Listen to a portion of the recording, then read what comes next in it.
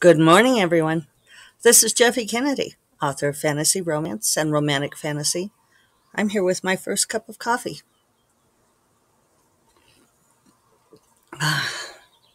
with the wind chimes. There, there's my theme music for the show. I guess I should do it at the beginning. That would be kind of amusing, wouldn't it? Today is. I have no clue. I have no clue. What is today? It's Wednesday. It's June 23rd. If you're on video, you can see that I'm back in my secret garden with my favorite coffee mug, cup, and also one of my favorite shirts, summer shirt, which also matches my cup. I do have my things I like, don't I? Sometimes it's a little bit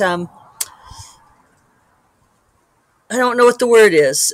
It's not distressing. It's I don't know. Sometimes every once in a while it hits me that it's like, oh, there, Jeffy, there is this thing that you like that you get lots of. So it's been a week. Oops, not gonna be able to settle in here. Um, yeah. All right. So we'll just give you guys there is too much. Let me sum up. Also, I'm gonna have to pause. Oh, and look, I even forgot earrings today. I'm decombobulated. We will be back on track tomorrow. Maybe, definitely next week. Um, but it's funny for I always wear my hair like this in the summertime when it's hot to get it up off of my neck. So I put it up in these big barrettes and a very high ponytail. And for some reason lately, maybe it's because it's slightly dividing like this, but it's looking very Clarissa explains it all. If you get this, you are my tribe, or at least my cohort. Uh, anyway, so this is what happened. Uh, I think I mentioned on Friday that we were going to go rescue my parents from Colorado. Um, and I'd gotten my stepfather the plane ticket uh, to fly home. So David and I got up fairly early on Saturday, drove up to Colorado Springs with the intention of being there for a couple of hours to pack up my mom and bring her back. We got there in time to see my stepdad, and he was having a hard time, not breathing well, unstable, the having that terrible infection that had him hospitalized. They'd given him those super powered IV antibiotics that really knocked him for a loop. So I'm seeing little things here. What are these? Grapes? Are they unripe grapes that have fallen? Yeah, I guess so. There are some riper grapes up top. Look, little tiny unripe grape. Something's been out here digging in my grape arbor in my absence. Going to put a stop to that. So did my folks my folks friends, the Conleys, who are actually people I've known all my life because they lived next door to my mom and my dad when I was born on the Air Force Base in Selma. And so my mom said, oh, well, that Conleys were coming over to help them go to the airport. And she's like, aren't you coming too? And I'm like, I don't think we need 6 people to go to the airport. So David and I hung out a little bit. I worked on Bright Familiar some, talked to my stepsister.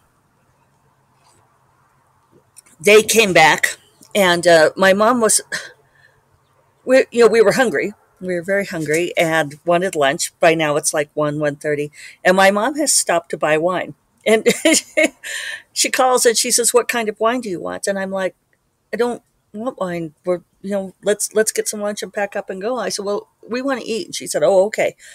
But I told her a kind of wine anyway because it was easier than arguing, right?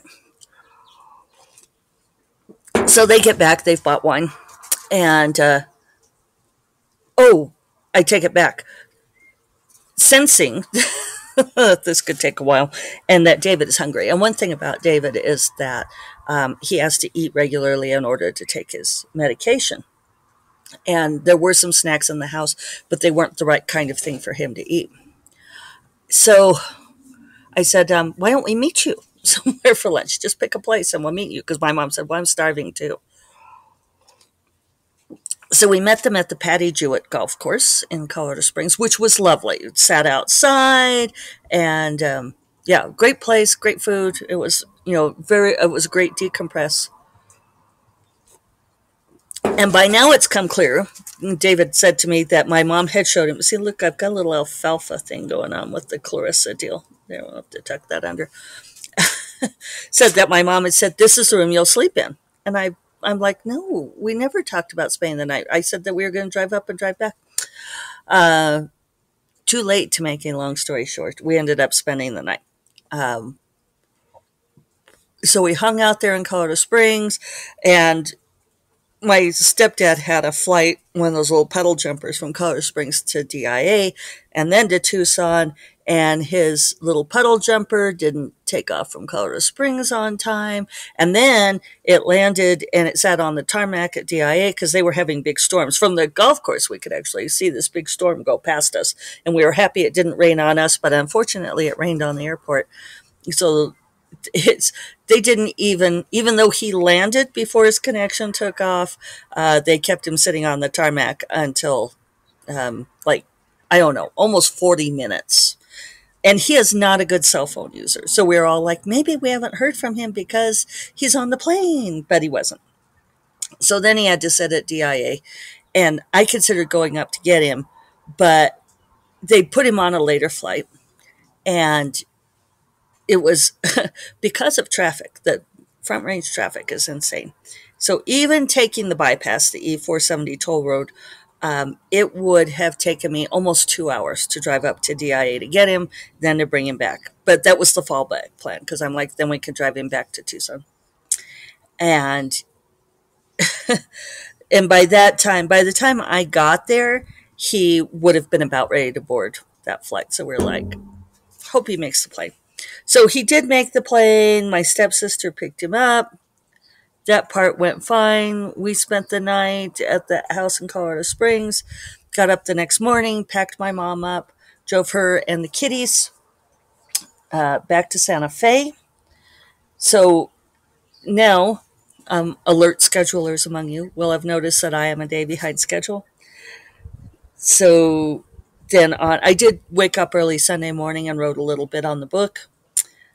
Nowhere near my 3K per day. This is something that, for all that I'm militant about getting my 3K per day and being ritualized about it, I may sneeze here. Thank you. There's another. That when things are all topsy-turvy like that, it's like if I can just get some words, just to kind of keep my head in the book. And so then Monday, I drove my mom to Tucson, and it was interesting. We listened to the audiobook of Promised Queen on the way, and so that was fun. I hadn't gotten to listen to it yet, so it was fun to hear how Gabrielle Baker did on the book. At one point, my mom even asked if it was the same person doing all of those voices, and I said yes. And I thought, that's a really that's a huge compliment for an audiobook narrator, right? So, someone using their Jake brake, they're not supposed to do that. And that's why, because it's loud and obnoxious. There's a mountain pass not far from here, and the sound do echo. And sometimes.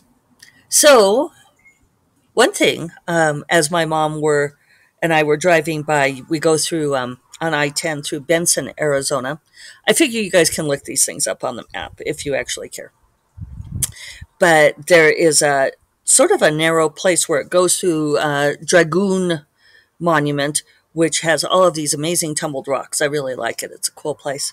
And there was a fire there, and we could actually see the flames and lots of smoke, but it's you don't always see the flames, and we saw those, and it was like, wow. And then the next day, I-10 in both directions was closed, so we were really happy that we hadn't driven like all the way from Colorado Springs to get within an hour of their house and have to detour. We would have been so mad. So fortune favored us there. Um, got there mid-afternoon. My stepsister had taken my stepdad to the doctor. He had like a 1:40 appointment with their concierge GP, and so he still has to take more antibiotics. The arm where he had the surgery is still not good, so it's good that we got him home and got him back under her care because, as she said, she knows them really well. Uh, she said she recommended in the future that if they were going to have a procedure like that, to stick around home just because she can treat them because she knows them. It's like if anybody had thought it was going to be that big of an impact, they wouldn't have traveled. Alas. So then yesterday morning, Tuesday morning, I woke up and I worked on the book some, though it's difficult to do at my folks' house because there's a lot of interruptions and distractions. I got some done.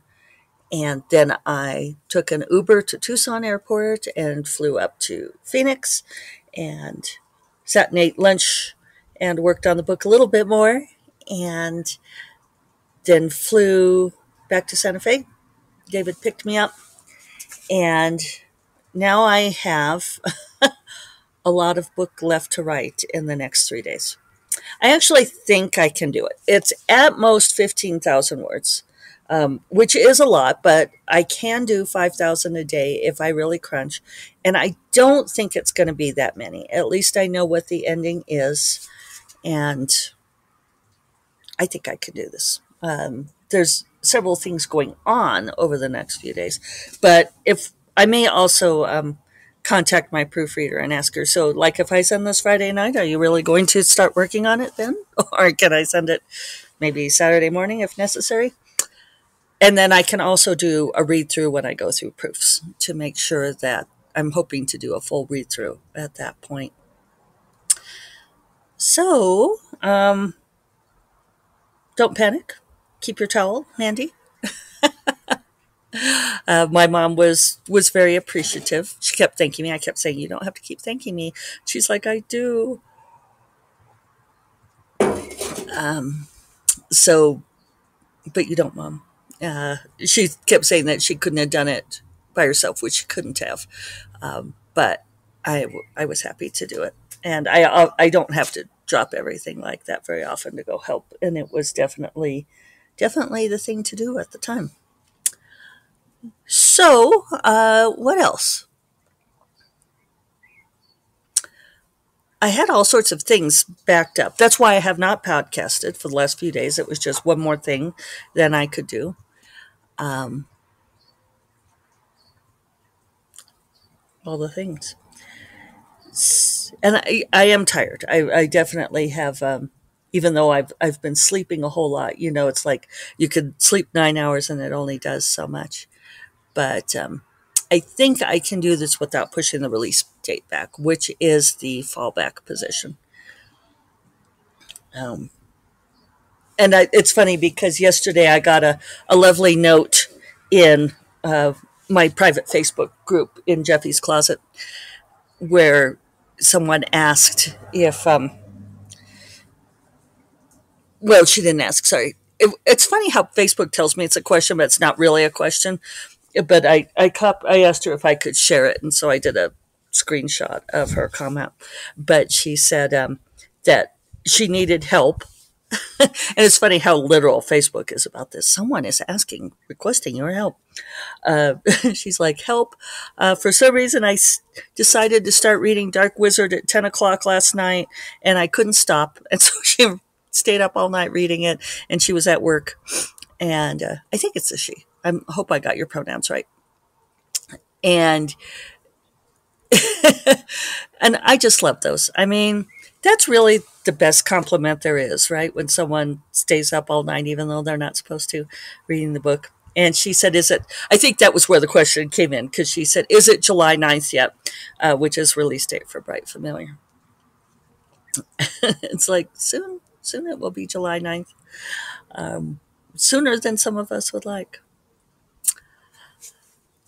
So I'm really trying to make this release date. Let's see what else. I know I had lots of things I wanted to comment on, but I did appreciate. I think I was on. I think it was Friday when I said that I was pretty spacey and didn't have much to say, and someone commented saying that even when I don't have much to say, that there's a lot for a newbie writer to learn, and I really appreciated that. I thought that was lovely. It's nice to know that my babblings are useful to somebody. Um, yeah, so the thing is, for me writing the book, I often slow down towards the end, but then once I get to the end, it goes fairly fast. I mean, compared to other parts of the book, I would not be trying to write approximately 15,000 words in 3 days in the middle of the book. Maybe I would. I don't think I would. Um, my little impatient is sort of impatienting beside me here. I don't want to break off her tender fronds. See, look, even she matches. Do, do, do. We also had two grandchild birthdays in the last few days. We had one on Friday and one on Monday. So it's funny because I often think about like sometimes there's a reference in books to like there's the grandparents who are right there and being nurturing and supportive, like the cookie baking grandmas. And I just want to put out there that I make very good cookies. I'm an excellent baker. um, I don't often bake, mostly because we don't need cookies around. But if someone wanted me to bake cookies, I totally would. We don't live near any of the grandchildren. One set is up in Denver, and the other are up in Billings, Montana. But I keep thinking about I mean, is this a trope that there's like the set of grandparents who are like very busy traveling and doing things, and they're not there for the grandchildren? They're always the bad grandparents, right? They're the ones who are out doing things, and it's like I've come to realize that that's us. you know, and the other grandparents, go and visit a lot. They go far more than we could possibly squeeze in, and so it's sort of it's a funny place to be. And I've always been when the kids were little, the kids who are now in their 30s. We talked a lot about how do you raise children? I mean, you're always having that conversation, right? How do you steer them? And it becomes, if you're paying attention at all, right, it becomes rapidly apparent that telling them things, that lecturing them and placing rules, especially once they start to get into their teens, that doesn't work. It doesn't have any impact.